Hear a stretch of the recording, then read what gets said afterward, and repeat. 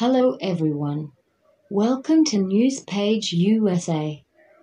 It wasn't a usual Tuesday morning for the islanders living in Andaman Nicobar as four earthquakes wobbled the islands within the time span of 3 hours. The last two earthquakes which struck the island after 9 a.m. were reported to be of high intensity with 6.1 and 5.9 magnitudes, respectively. Despite severe quakes jolted parts of islands, there is no life or property loss reported. The first quake struck the island at 6:27 a.m. with a magnitude of 4.3 on the Richter scale, near the island's capital Port Blair at a depth of 30 km in the Earth's mantle.